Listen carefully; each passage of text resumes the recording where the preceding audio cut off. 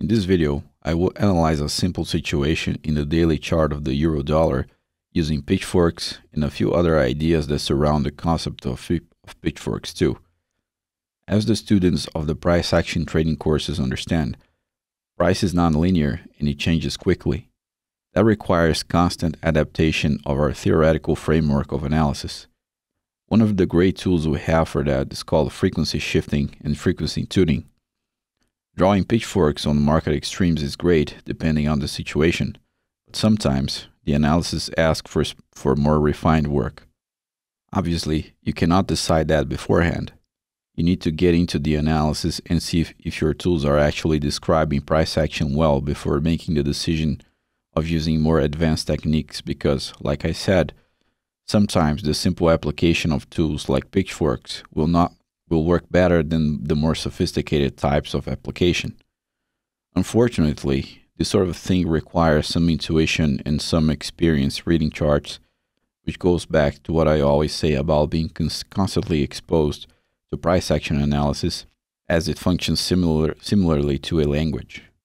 You have to consider the types of flows that are being formed in the chart in relation to your tools, like the 4 types of flows that I teach in the price action course. And you also need to sense if your tools are indeed in tune with the market or not.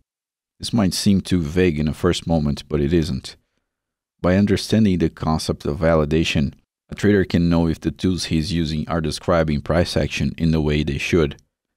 You have to be careful with price action so you don't start guessing about the future. You need to rely on a solid ground and patterns that appear frequently.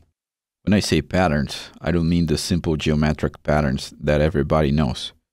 I'm talking about more refined geometric patterns in alignment with some techniques of statistical physics, like frequency, for example. So in this chart, you can see that price was making lower highs and lower lows in a major dimension, and the price created a break in that pattern with an upward movement that resembles a standing flow almost falling into the running flow classification. This leg up goes back to a normal frequency line coming out of a large fractal bar down that opened in a gap, and to an inward frequency line from a major high. These two lines form a zone that price tests 2 times. A more simplistic analysis would call this a double top formation, but that's practically meaningless without the understanding of why such a formation happened at that place. Notice that price fails to reach the upper line of the fork I already drew in the chart. In the classic way of using pitchforks, this is called the Hagopian's rule, where a failure to reach one of the lines will produce a more significant move in the opposite direction. This is also a superficial rule that can only be used in alignment with other techniques to work effectively. The fact that we have a Hagopian's rule in the upper line of the blue pitchfork implies that this pitchfork might not be the best fit for the current price action.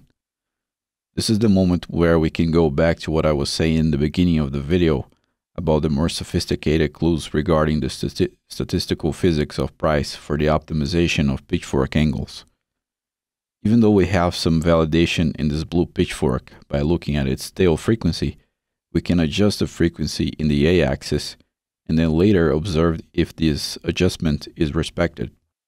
By adjusting the pitchfork tail to the abstract anchoring position in the original A-axis, we can see that the fork gets a gentler angle in relation to the x-axis, and what used to be the Hagopian's rule turns into a perfect test of the upper line of the fork.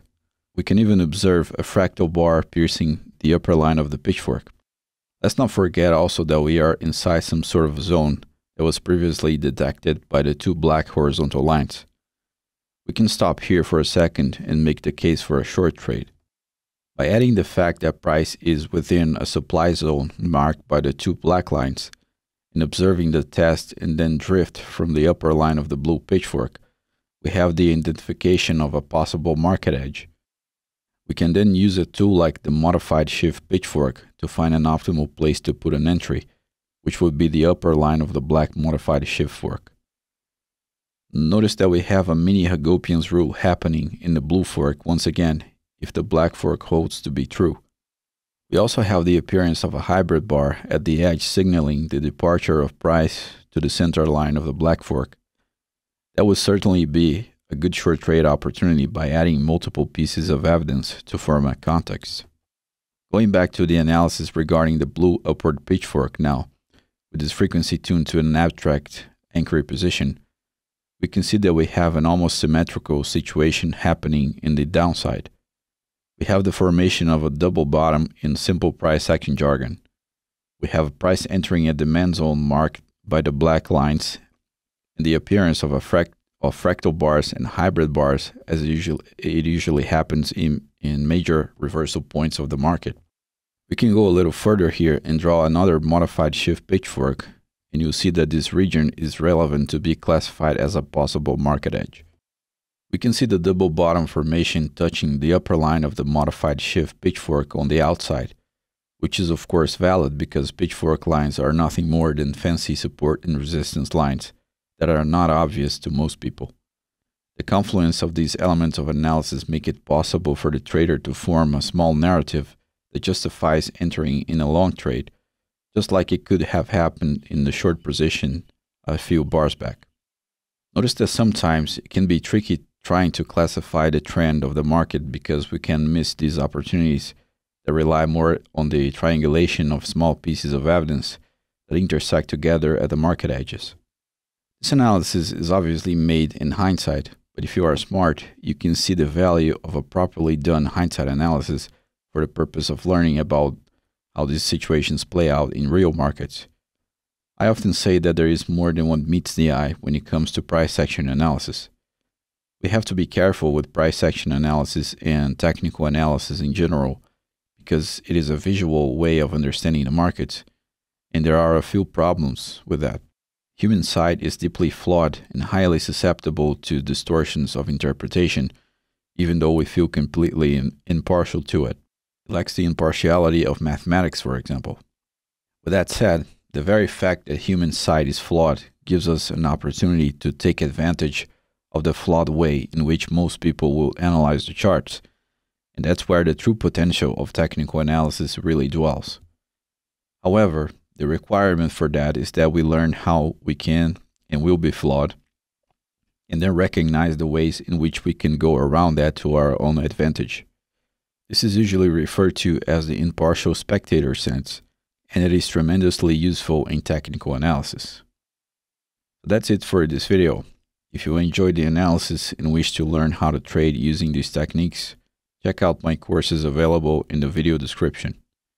If you liked the video, help support the channel by clicking the like button, subscribing to the channel, activating the notifications button, and leaving your feedback below in the comment section. Thank you for watching.